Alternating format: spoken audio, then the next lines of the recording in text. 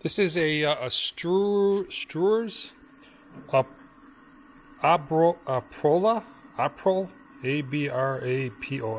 Abrol? I don't know, I can't say that. 2. Came out of a lab closing.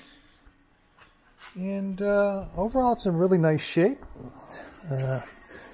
Drain, you can hear the air hooked up to a compressor. It's got a water valve. We don't have water over here to hook up, and it's just going to make a mess, and it's not necessary. Let's see the connectors, solenoid valve. It's got these bottles, diamond suspense. There's some fluid in there. I don't know if we'll leave it in there or not. DI water. This has got some water in it. These are glass. I'll take these out and send them separately. We'll see. You let me know when you buy it. Serial number 42. I can't really read that, but it says like 4220405. It is wired up for 220, 3-phase, and some other things. I'll get a better picture of this, but I'll let you see it. There's the main power right here, and flip that on. And then let me turn this off. So, move my flashlight here. If the power was off, this thing would drop back down on top of this, but it's not, so I'm going to remove the cover. And let me turn this thing on. Oh, it says E5 because you got to pull out the emergency stop. And then basically, this is, we don't have a lot of this stuff hooked up, so I don't think any of this, probably shouldn't be doing this because it's not going to work there.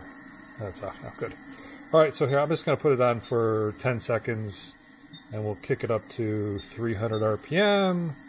And I don't exactly know how to do all this stuff, but I see this is probably water, and then it looks like you can use different lubes. They got spray nozzles here, and I'm imagining that the suspension 1, 2, and 3, and lube 1 and lube 2 correlate to, yeah, it does.